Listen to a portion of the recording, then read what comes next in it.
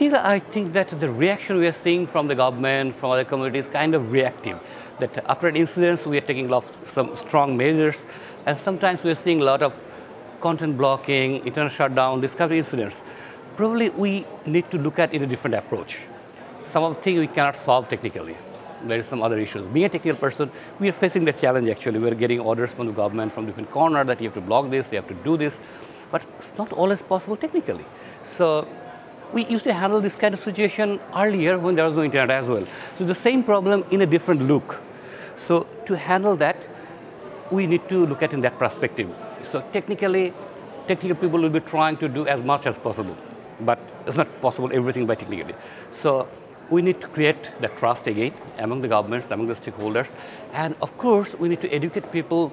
We need good human being in the internet so that we can see it will uphold human rights, and of course the collaboration and trust among everybody.